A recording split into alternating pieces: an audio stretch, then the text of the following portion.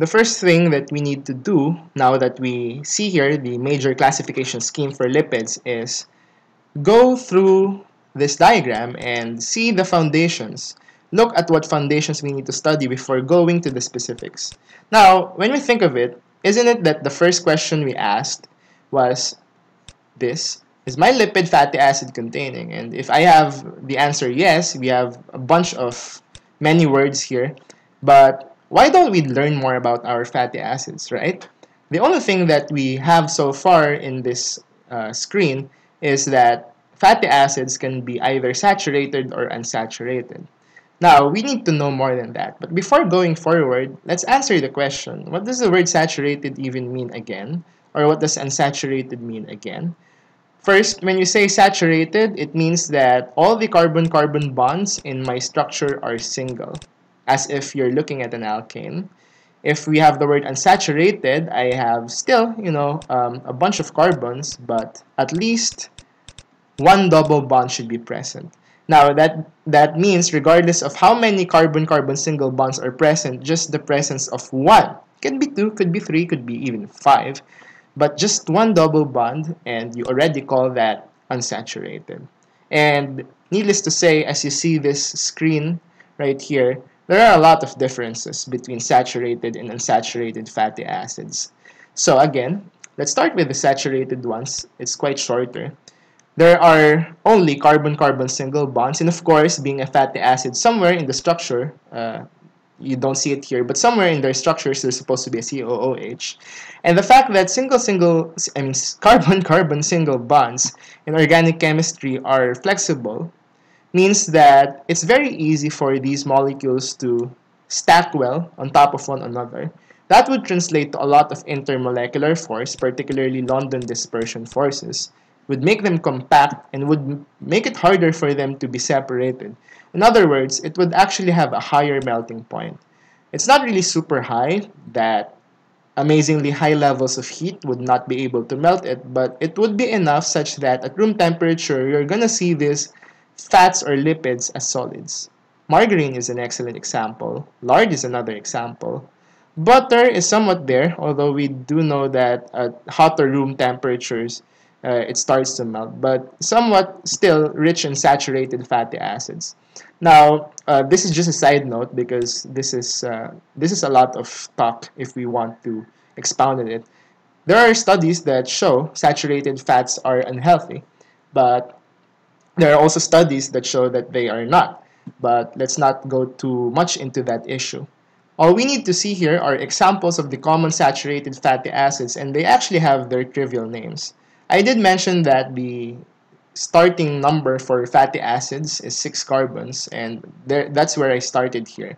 And you would notice that the more popular saturated fatty acids go up in increments of 2, making them as if they are all even numbers, which is the case here, going all the way to 20. Now, I'm not saying that 20 is the limit. There's actually a name for 22 carbon fatty acid, 24, but I think this is good for the meantime.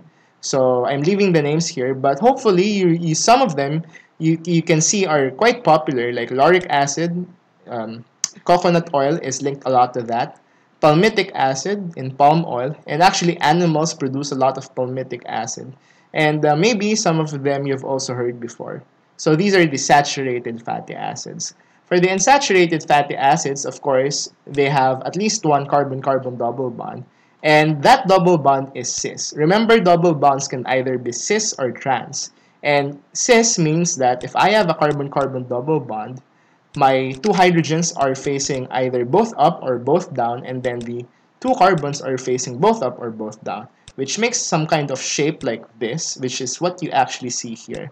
Now, the result of that is, once I have, let's say, a carbon length here, and then I have a cis double bond, take note that the angles are not perfect here, but somewhere along the road, this supposedly straight line bends after the double bond, and probably after another double bond would bend even further. The technical word that we actually find in scientific literature is kink, and that kink would actually place our fatty acids at this certain position that it's as if this kink sets a distance from one fatty acid molecule to another. So you can see a while ago, from one fatty acid to another, there's no distance. They're basically sticking to each other. But because of the double bonds in an unsaturated fatty acid, you can see that there's quite a significant distance here. Now, since there's distance here that's produced by the kinks, the intermolecular forces go down. They're not as compact anymore. It's easier to break them apart, and in the naked eye, that would result to us seeing our unsaturated fats as liquid at room temperature. Their melting point is so low that at room temperature, they have already melted. Okay? And unsaturated fatty acids have special notations, which we cannot find in the saturated fatty acids. There are two. We have the delta notation and the omega notation. Here, I'm actually going to ask for your participation. You have to pause if you want to do so. So here, first, I will give an example with the notations given. The structure here that you're seeing is the structure of a so-called palmitoleic acid. Of course, it's unsaturated because of the double bond. Also take note that this carbon is carbon number 1, the COOH carbon, and the one opposite the COOH is what we can call the omega carbon, which makes sense because in the Greek alphabet, omega means last, And the delta notation is this, 16 colon 1 delta 9, and its omega notation, it's actually just a number, is omega 7. So if you want to try this, maybe you want to figure out where we got these numbers for the delta, or where we got the omega number. But if you're not going to pause, I'm going to explain already. For example, the delta notation has three numbers, 16, 1, and delta 9. The first number refers to the number of carbons. So if you count the number of carbons here, it would be 16. Let's try. 1, 2, 3, 4, 5, 6, 7, 8, 9, 10, 11, 12, 13, 14, 15, 16. 1, this is quite easy, refers to the number of double bonds. So there's only one double bond there, carbon-carbon double bond. And the delta number is the position of the double bond, or double bonds if there are more than one. As you can see, if we start here, 1, 2, 3, 4, 5, 6, 7, 8, 9, that's the position of this double bond. For the omega number, this one is relatively easy. It's how many carbons you have to go through starting from the omega to reach the first double bond. So, for example, if this is 1, this is 2, 3, 4, 5, 6, 7. This is where we get our omega number. So, given that, can you try to give the delta and the omega notations for this linoleic acid? I would be giving it now. For linoleic acid, the delta notation is this. First, the number of carbons is 2, 4, 6, 8, 9, 10, 11, 12, 13, 14, 15, 16, 17, 18. I actually know that it's 18, but I'm just counting with you to clarify. And then there are obviously two double bonds, and those double bonds are at 1, 2, 3, 4, 5, 6, 7, 8, 9. So this is 9, 10, 11, 12. So 9 and 12. So that's a complete delta notation for linoleic. And then for the omega notation, this is easy. You count from here, then until you reach here. 1, 2, 3, 4, 5, 6. So omega 6. Now, I'm going to teach you a nifty trick. If you are given the delta notation, you could already get the omega notation. For example, did you notice that when you counted the last delta number, which is 12, that's also the double bond that you stop with if you start with the omega and end here. Now, what does that have to do with anything? When you counted 18, you took the entire length here. Then, if you're gonna subtract 12, you're gonna end up with what? So if I remove this, you're gonna end up with this portion. And isn't this also the portion that you counted in the omega number? What I'm trying to say is, if you subtract the last delta number from the number of carbons, you'd actually get the omega number, right? 18 minus 12 is 6. That's a shortcut that you can do. Kaya, for example, kaya means because in Tagalog, I slipped. So, for example, I have alpha-linolenic acid, and this is the delta notation. I can easily give the omega notation, 18 minus 15. So I can say that this is an omega-3 fatty acid. Or arachidonic acid, 20 minus 14 is an example of an omega-6 fatty acid. There are some fish oils, like for example in tuna or salmon, that we hear mentions of omega-3 fatty acids. And they are quite popular because there are a lot of studies suggesting that they have good effects overall on the human body. But we will not discuss the specifics of that in this recording. Now, furthermore, we could actually subclassify unsaturated fatty acids as mono or polyunsaturated. Monounsaturated means as it is, only one double bond. And polyunsaturated means, well, a lot of double bonds. And a lot is two double bonds above. So actually, since this one is 3, this is 4, linoleic is 2. So these are examples of PUFAs. And palmitoleic acid, since it only has one double bond, we can actually call it a MUFA. So some further subclassifications, who knows, you might be asked of this in your biochemistry course. So I'm mentioning it also. And just to cap off our discussion of fatty acids, we need to know not just their properties, but also some of their reactions. I mean, there are so many, so I'll just limit myself to these 3 because these are the most common ones that you would most likely find in textbooks. Luckily, the first one has been discussed in the introduction, which is saponification. And needless to say, its importance is that this allows us to make our soap. Remember, when we discussed this before, soap has the formula RCOONA. Actually, this could be another metal like calcium, magnesium, or potassium, but we'll use Na for the meanwhile. And if I'm going to expand this formula, it would look something like this. Now, take note that the length of the carbon chain may vary, of course, depending on the fatty acid that was used.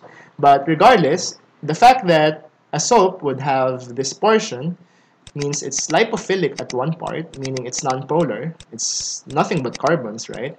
And the other portion, which has, charges, electronegative and electropositive atoms, make it polar or hydrophilic.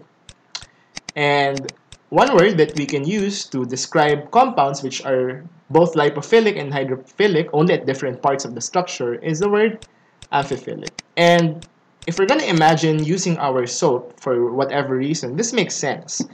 Imagine you are washing the dishes and you have a plate full of grease, and you know that grease is full of fat, lipid. Of course, if you have grease or lipid on it, you want something that would mix with it. That's why soap has a lipophilic portion, for the soap to mix with the grease. But after doing that, what now? Isn't it that you're going to rinse it with water? And water is polar. So therefore, if you want the grease and the soap to go out with the water, there should be a point of interaction. And this is where the polar portion of the soap comes in. So since there's a polar portion of the soap, this is the thing which would interact with the water such that the grease with the soap and now with the water would be taken away from the plate and down to the drain it will go. So that's why the amphiphilicity of soap makes soap work like soap. Now, after saponification, we have auto-oxidation, which is basically a technical word for the rancidification or the going bad of cooking oils. Usually, this happens when cooking oil has a lot of double bonds in it or a lot of unsaturated fatty acids with it. Remember, if I have a double bond, that could be used as a reactive site for oxidation, and in some cases could lead to cleavage products, which actually reduce the efficiency of the cooking oil, meaning you're not really going to cook well with it. Also, not to mention the foul smell that comes along with it. Again, I did mention that auto-oxidation is just another word for the oil going bad. And so, needless to say, it's as if I'm saying here that the double bond actually contributes a lot to the oil being foul or being rancid faster.